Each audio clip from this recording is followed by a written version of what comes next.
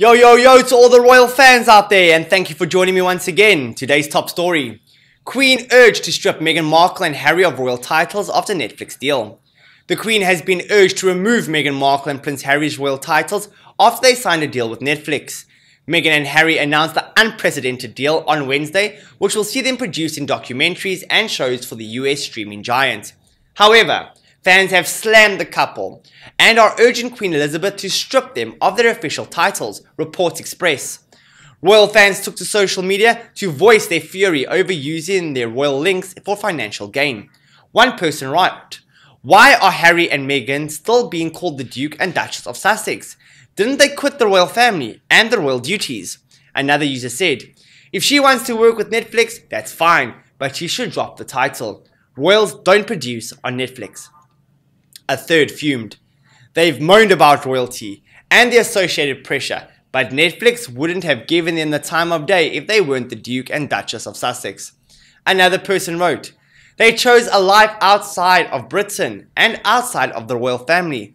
They are free to do as they choose. If people want to pay to see them, good luck to them. I just prefer they were no longer styled the Duke and Duchess of Sussex. It isn't appropriate now." One person claimed the couple were very unpopular in Britain and the Netflix deal has added fuel to the fire. They wrote, "Netflix does not seem to realize how unpopular Meghan Markle is in Britain.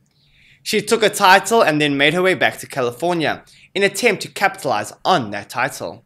She is a user and the Brits know it. She wants to have a British title but abandoned Britain quickly."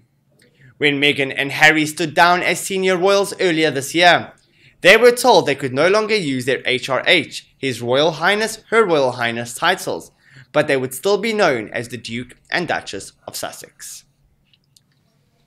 So, as happy as I am to hear the Netflix deal with Meghan and Harry, I wonder what repercussions they will have with the royal family. Guys, leave your thoughts on the matter in the comment section below. Also, smash me a like and subscribe to the channel. Hit that bell icon for the latest updates, turn on notifications, and don't forget, with new videos daily, I'll catch you guys tomorrow with more royal news.